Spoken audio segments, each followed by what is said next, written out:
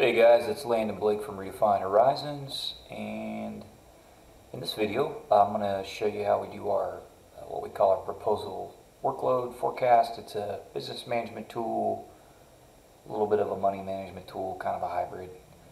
And I can't remember who taught this to me, but I think it was Dylan Crawford at Odell Engineering.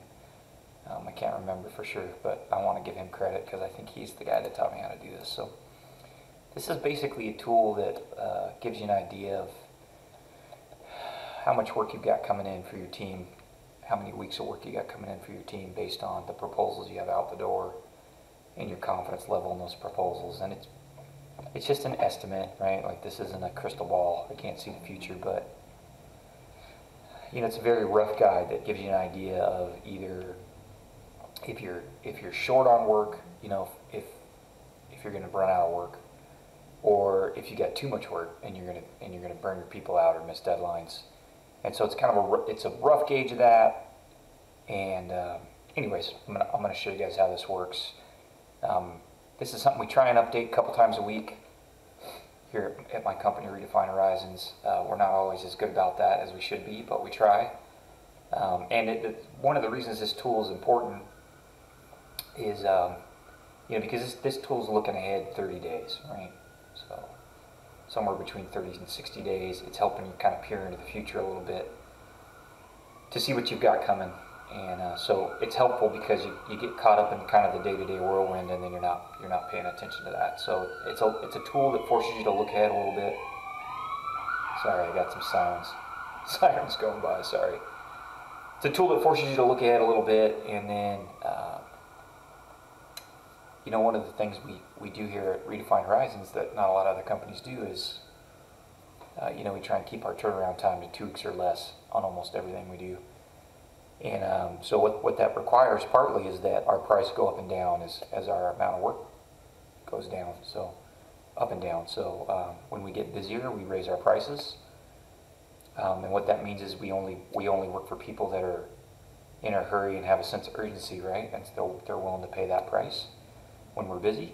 And it doesn't always work out that cleanly because we do have some clients that we have really good relationships with, and they get on our schedule no matter what our workload's like. But we do also get a lot of, I don't know what you call them, kind of one-time projects that just kind of drop in our lap, and so we price those kind of one-time projects where we don't have an existing relationship with the client.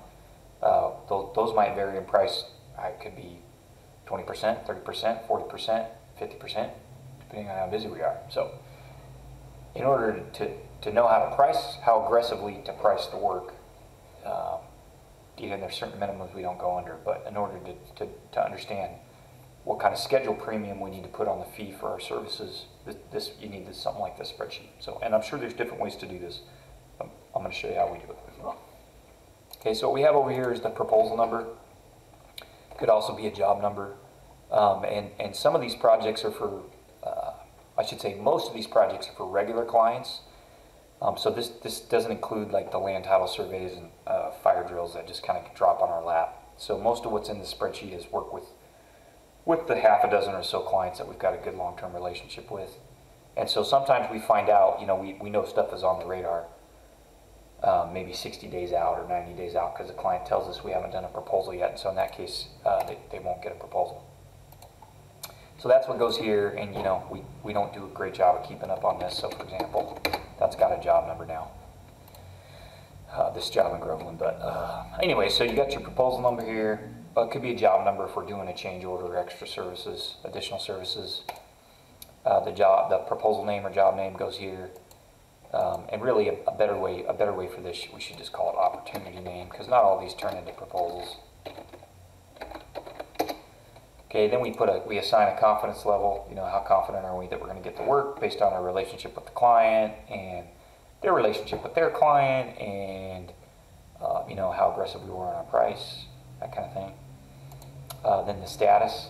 Okay, so did we give the client an initial fee and we're waiting for them to ask for a proposal, or have we given them a proposal, we're waiting for notice to proceed, or we've won the work and we're waiting to go to we're waiting to start the work, we've got the contract. Then we put in what we think the dollar amount of the opportunity will be. We usually know that number. Sometimes this is an estimate, but usually, you know, if we've done a proposal or a fee estimate, we certainly know what this number is.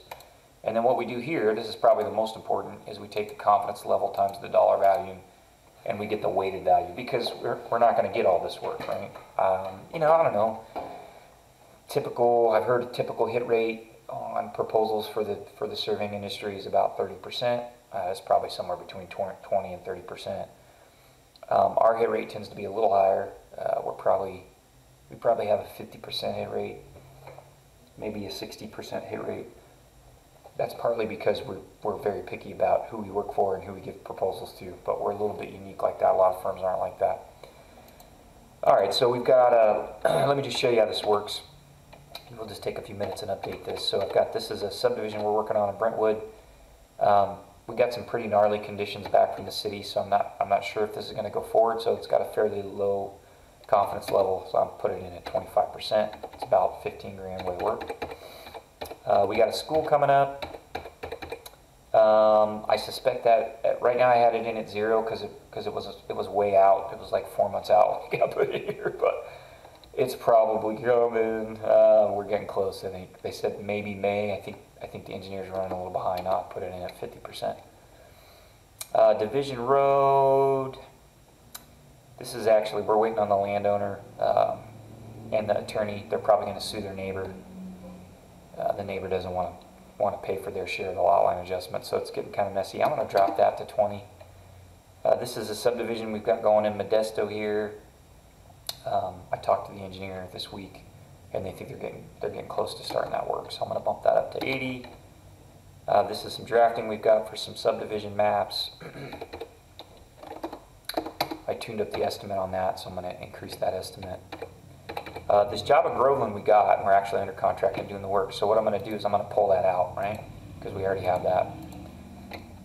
These annexations we got are still coming up. We're pretty sure we're going to get those. I'm going to make that 90. We got some corner records we're doing for AT&T. And we have that work. It just needs to be scheduled. We actually got a new job for these guys. I'm probably going to put that in at 12. So that's an on-call contract that we get some work out of pretty regularly. River Oaks is on hold. I've got it in there at 50. Bellevue Ranch North, we've got some land descriptions and plats to do. So this changed a little bit. We got some of this work. We did a couple $1,000s of it, but the rest of it's kind of on hold, and I don't know when it's going to kick. So I'm going to leave it in here. This number's probably going up. I'm going to leave it in here, but I'm going to zero it out for now. We're still waiting on NTP for this. I know it's going to go. I'm going to drop it down because I don't know when. This is coming still. This is done. This is a community facilities exhibit we did. I can pull that out. This is a sub that we're waiting to hear on in Atwater. I've got it at 0. This went, but we haven't started work yet, so I'm going to go ahead and leave it in here. We're cleaning up a little parcel map for a client. G Street, the client's screaming at me for that. We haven't started work yet, but we're go, so I'm going to leave it in there. These are a couple subdivisions that are just on the radar, so I'll leave them in there at 70. These are both subdivision maps we've got coming up that I know we're going to get. We've got a general plan amendment coming up. We've got so this thing in Gustine is actually going to need a boundary survey and a land description and plat for an easement in addition to the annexation. So I don't know, this is probably going to be 12 grand, and we're supposed to start that anytime.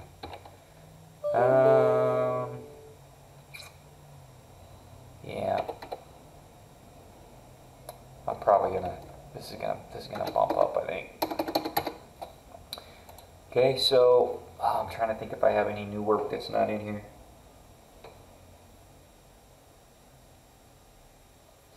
I can't think of anything right now. Let me just check my notes. So you know, one thing we're supposed to do when we come in here is we're supposed to update this.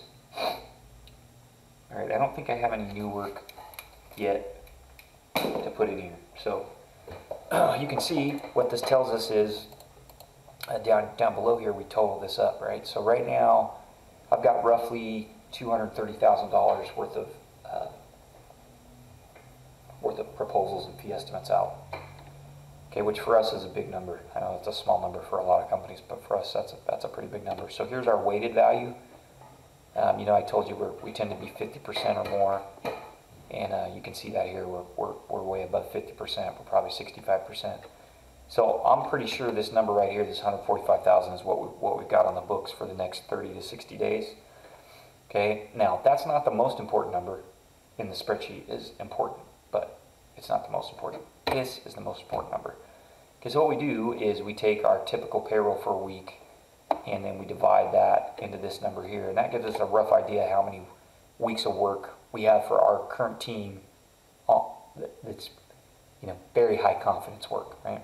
So this again, this doesn't count the stuff that just comes in, phone calls that come in on a weekly basis for land title surveys and topos and people that, you know, are on, you know, their projects on fire. And this number actually might be a little bit high. I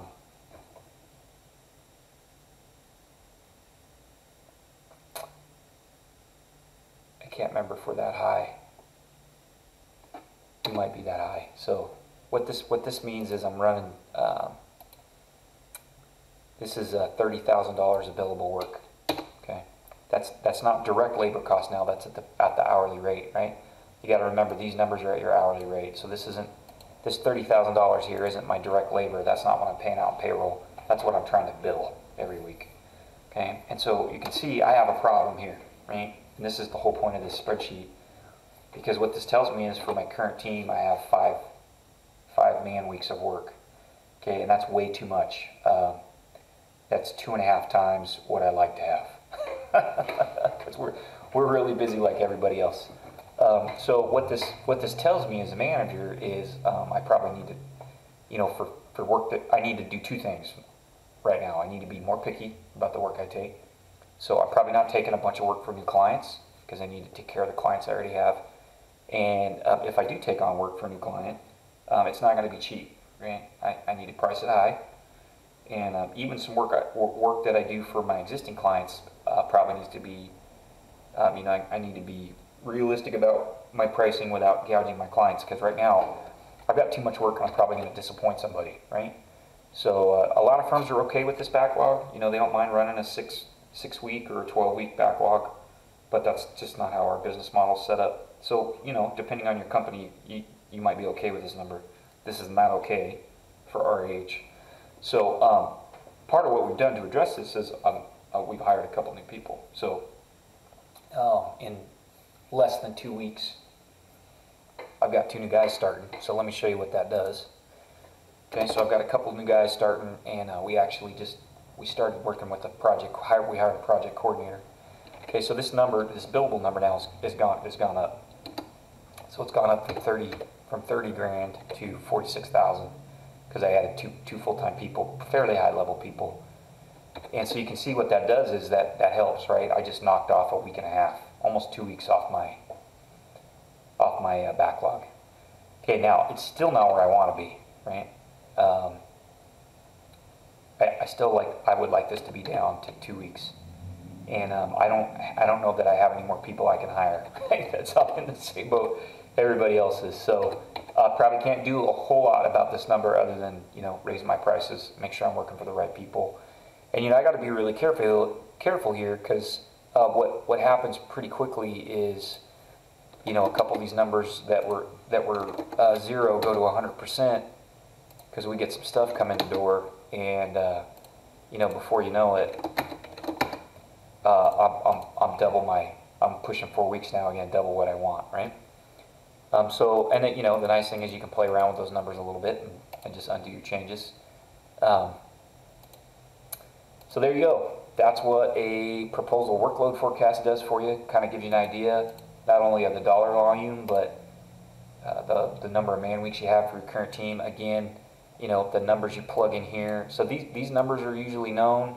You know, this is the tricky part, right? Putting in your confidence level, and yeah, we're getting better at it over time. But some some guess is probably better than no guess. I don't know how many companies do something like this, but this really helps us price and prioritize work. So I know that video went a little bit long, but I hope you guys enjoyed watching that, and I hope there's some land surveyors and land planners and engineers out there that'll learn a little bit about how to manage their workload and their cash flow from this video. And we'll do some more. We'll do some more videos just about cash flow management, kind of money management in small business owners. Thanks for watching, guys. Appreciate it.